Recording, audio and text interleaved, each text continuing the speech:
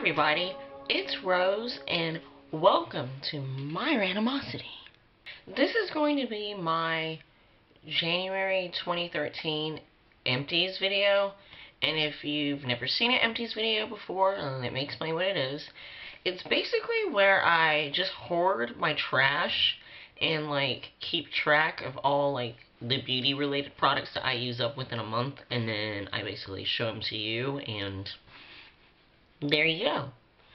I think these are really good videos to make because, you know, do you watch any beauty gurus that they have so much stuff, and do you ever wonder, wow, do you ever actually use up anything, you know?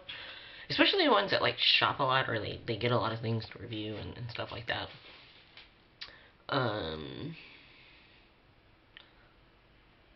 So this video is just supposed to really show you the things that I might haul, the things that I buy, the things that are given to me. I do actually use this stuff up. And also, I've had it happen where I will begin using something, use it for a few weeks, absolutely love it, and then my opinion changes on it by the time I use the product completely up. So, you know, you're going to get the most honest product reviews out of these empties videos. I crammed everything into one of my old My Glam padded envelopes. Aren't these cute? And as you can see, there's a lot of crap in here. So I will just start pulling out. And this first thing, if you've been a subscriber of mine, you've seen this before. This is the Olay Professional Pro X Deep Wrinkle Treatment. This is the way the box looks. I cut my tube open, so that's how it looks. But the size of it is about that big. This is like a collagen-inducing wrinkle treatment serum that you're supposed to layer underneath your moisturizer day and night, and then after 4 weeks you're supposed to see some results. Now, of course, I used this for a couple months all over my face, and, you know, I don't really have, thankfully at my age, not a lot of concerns when it comes to lines. I do have some indentations that are beginning on my forehead because of all the eyebrow movements that I make. And then I do have, my main concern right now are the bags that I have from not sleeping and the lines that are beginning to form underneath my bottom lash line. I've been out of this for a couple weeks now. I do feel like I've seen a difference since I've stopped using this, because within a week of me using this, and this is safe enough to use on the under eye area, I felt like my under eye bags were not as big and saggy as they usually are. I know I had some nights where, definitely during finals, I remember, where I had a night where I only got 2 hours of sleep and then had to work the next day. And normally I wake up and my bags are so bad that, my eyes they're swollen, you know. And when I used this, it was almost like I got a full night's worth of rest every single night. This is higher priced for being a drugstore item, but I definitely do think it's worth every penny, at least if you are someone that may not have concerns with lines and wrinkles. Oh snap, San Francisco just scored again. Got the Super Bowl playing in the background. This game has changed. If you have concerns with under eye bags and you've used eye cream after eye cream, eye serums and stuff, and you feel like nothing's worked, definitely give this a try. I recommended a girlfriend of mine to try this for her under eye bags. This, because of the hydration and the, how it's collagen inducing, I do feel like this definitely did work. Next thing I just featured in my January favorites, which I just uploaded, these are the Neutrogena Makeup Remover Cleansing Towelettes. I got this because I won a very gracious giveaway contest with someone that I'm subscribed to on YouTube, and these are her favorite makeup wipes, and By the way, if you've seen that video, something that I failed to tell you guys about that whole giveaway with Trish was that she didn't show us the prizes that we won until the video where she announced me as the first place winner. So I had no clue what I was winning until I watched that video. But anyway, I tend to not really like cleansing towelettes because I've just had the luck. I've only really used two types. Like Olay ones, and then the Yes to Cucumber ones, which I thought were horrible. Just because I do wear quite a bit of makeup, and a lot of it's like waterproof. I would use wipes, and then of course go to wash my face, and then would wipe my face with a towel. There would be still so much makeup left on my face. But these actually did, as far as I've seen, the best job that I've seen a wipe do when it comes to removing mascara and my waterproof eye makeup and all the concealer and stuff that I use on my face. So I've already invested. I have an order from Amazon that's coming in the mail this week. That's going to have a huge pack of these in there, and I'm just so excited to have them because, you know, if I'm traveling, if I just have one of those nights, one of those late nights, you know what I mean, where I get home and I just don't feel like washing my face, I can just take one of these off my nightstand, remove all that I can, and then go to sleep, you know, and rest easy in knowing that, you know, the most of my makeup is off my face. This next thing you've seen before, I go through this like water, and I have an unfortunate new friend. I don't know where it came from. I think it's hormones. Because I've been using the Acne Solutions Clinique line since September, and it definitely, if you watch some of my videos from last summer, I was going through some major breakouts, some huge zits on my face, and this whole system definitely changed my face. And of course I still do have some concerns that have not completely gone away. And I'm actually on my third bottle of this now, but this is the second bottle that I finished. If you have extremely oily skin, if you're an older adult and you all of a sudden suffer from adult acne, definitely give this a try, because within like a week I saw a difference. I used this, the Clarins moisturizer, and one of the spot treatments. I didn't use the cleanser, and within a week my face started to clear up, and after a couple weeks it basically got to what it is now, with the random sporadic zit that might pop up every once in a while. But yeah, this is supposed to be oil controlling. I really don't think on me it really changed my oil production because I am really oily. This next thing, I don't know if this is the first makeup item that I've featured in an Empties video, but this is by Lancome. It's the Tropiques Mineral Smoothing Pressed Bronzer, SPF 15 Sunscreen, and Natural Sun Bath. And as you can see, I used it completely up. I have had this thing for almost 3 years. And, you know, whenever I would wear a foundation that would be a little too light, I would use this, which would happen actually quite often. And then, within the last month, I began to actually contour my face. So, that's why I think I ran out of this, scratching my back. But yeah, this is a fantastic bronzer. If you're tan or olive complected like me and you're looking for something to contour with, or just a bronzer to use, period, Natural Sun Bath by Lancome Tropiques Mineral is a great bronzer to use. This you've seen before, only because I don't use this on my face. I use this the last few months as an unscented body lotion. The Clinique Dramatically Different Moisturizing Lotion.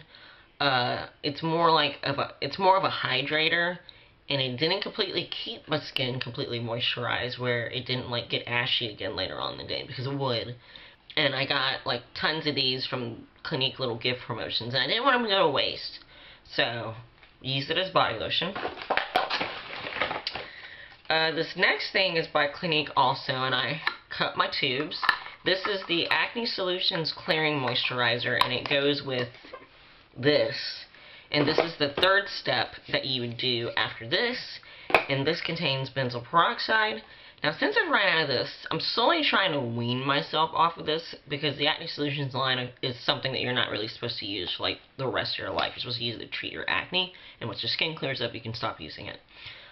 I don't know. It might be why I have this friend on my face, because I ran out of this like a week and a half ago, I think, and sure enough, a few breakouts did come up, so I may have to reinvest in this. But this has benzoyl peroxide in it, and I only use this on the affected areas and not all over my face. And it's supposed to help with oil production. I can't really say if it really helped with that, but keep in mind, I am extremely oily. This next thing is by Estee Lauder.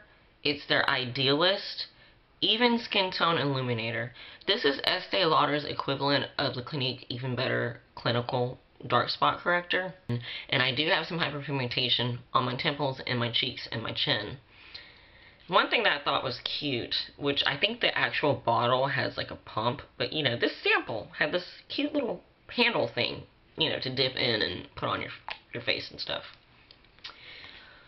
The claim that they have is after 2 weeks, 62% of women, not a 62% improvement in your skin, 62% of women see a change in their face. To be honest, I didn't see a change with my hyperpigmentation at all. But where I work, we do sell a lot of these, and we do have a lot of, you know, happy customers that have used this and seen results. So I'm not saying to not try it, because then again, I only used it for 2.5 weeks. If you are, I would suggest you to actually invest in the actual product and purchase it, and don't rely on the sample that they give out with promotions, and use it for at least a month to really get the full benefit that it can offer. Now, this next thing is just a sample jar that you can get at any department store makeup counter. And I have a few of these in here, so this is not the first one. But all these sample jars were full of a foundation that I talked about, I think in my first Empties video, which was my November Empties. The Clarins Skin Illusion Foundation. It's an illuminating foundation. I think it actually has like micro gold particles in it, so it gives a radiant finish. It's actually the foundation that I'm still wearing now, and I have extremely oily skin, and it does not make me shiny, it's not glittery, it doesn't make me more oily. It gives about moderate coverage, and it's a great foundation. I like it. It gives me a nice, I think, healthy, like dewy glow without turning me like into a character from Twilight. This next thing you've seen before is the Clinique Take the Day Off Makeup Remover for lids, lashes, and lips.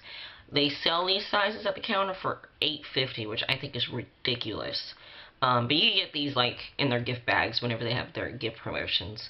This is a pretty good makeup remover. I don't like it as much as this, and not as much as my Holy Grail makeup remover, which is the Lancome Bifacil. But if you want something that doesn't have like an oily residue like the Lancome Bifacil, then definitely give this a try.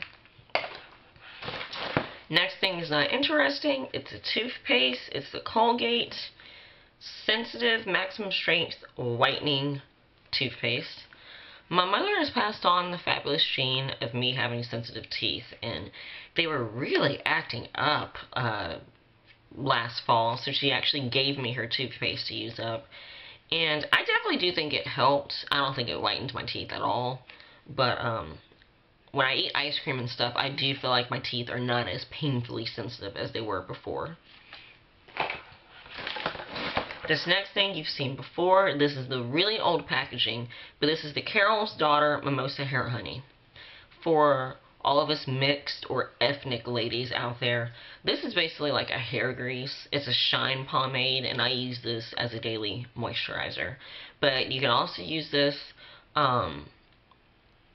if you have psoriasis on your scalp. You can actually use this, and I do have a friend who's white. He uses this on her scalp because she has a really bad psoriasis on it.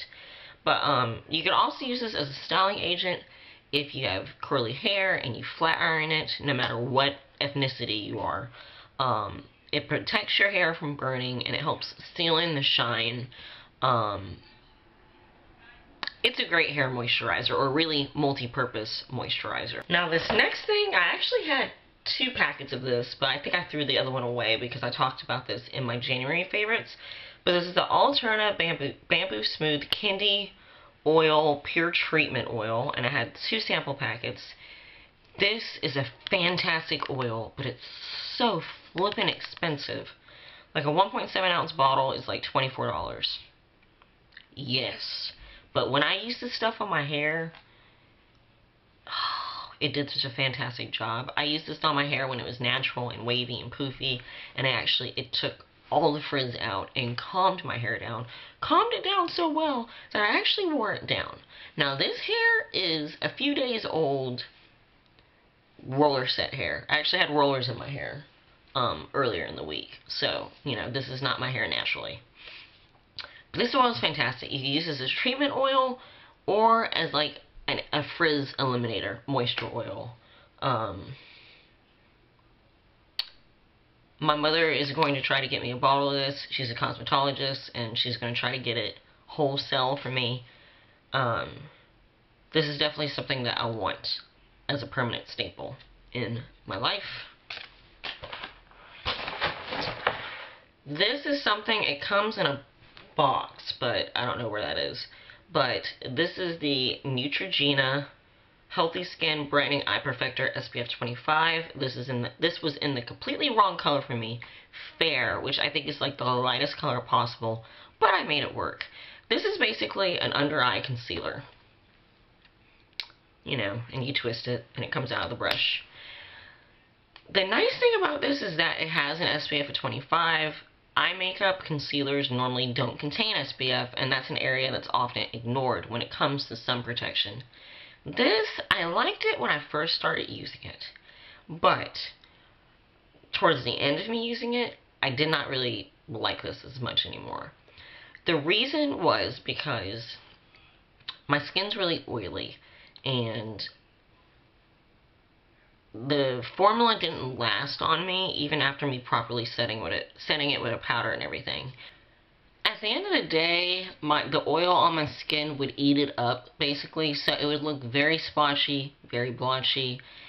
If I just scratched my eye, it would just completely wipe off, like I didn't have any concealer on my face. And my under eye concealer needs to last, and the stuff I've used since this definitely lasts so much better than this did, so I think if you have more combination or drier skin, this could probably work for you. I wouldn't recommend it if you have oily skin like me. Alright, I'm almost done, you guys. Almost done. This, already mentioned. This was another sample of that Skin Illusion. This was my Holy Grail foundation. This is a deluxe sample of the Clarins Truly Matte Foundation, but they discontinued it, and then they reformulated it, and they've come out with this new Ever Matte crap, and it's not the same. This stuff was a full coverage, long wearing, oil controlling. I remember I would wear this, and I wouldn't have to powder my face for at least 4 to 6 hours. But Clarins had to change it, like they do with almost everything that I like that they make. So I think this is the last remnant that I have, and I'm letting go. I'm not going to order anything from eBay because I know it's not made anymore, so I am letting this go and moving on. This next thing comes in a box. It's over there. Don't know where it is. But this was the 3rd step of my acne routine, and this is the Clinique Acne Solutions Spot Healing Gel. This has salicylic acid, and it's like an on-the-spot spot healing gel. This works fantastic. Whenever I had tiny pimples, I would put this on at night, wake up the next morning, and they would be gone. When I had huge cystic, you know, acne bumps on my face, it may take a couple of nights, but whenever I would use it, this would make it disappear. I do feel like, though, if you have drier skin, to be careful, because on me a few times, it did dry my skin out. Like, it dried the bump so much that it dried out the skin around it. But if you're oily, if you have a lot of acne, definitely give this a try. And then the last thing, can't be sharpened anymore, so I'm just going to get rid of it. This was the Pixie Endless Silky Eye Pen in black. This is a waterproof eyeliner that you can get at Target. It retails for $15. I got a sample size, so it was about that big, I think. The actual pencil is probably about that big. This is a close dupe to my Holy Grail waterproof eyeliner pencil, which is the Clarins waterproof eyeliner. If you watch my November favorites, I actually demo this and I show you how after it sets, you can rub it and go to town and it doesn't move, it doesn't budge. If you're oily skinned like me and you're looking for a good black eyeliner, this is very opaque, very dark, very rich, very creamy. It glides on like they claim, and it does a really good job of staying on all day. And that is it. As you can see, I used up quite a bit of crap last month. If you have any questions about any of the products, please don't hesitate to ask. I'll have links in the down bar if you're interested in finding out more about these products and actually purchasing them. The links will be down in the down bar. And again, this is Rose from My Randomosity, and thank you so much for watching this crap. Don't forget to like, comment, and subscribe, and you can follow me on Pinterest, Twitter, and Instagram, and those links are always below. And until next time, I hope you all have a great day, a happy Valentine's Day, and you will be hearing again from me soon. Bye!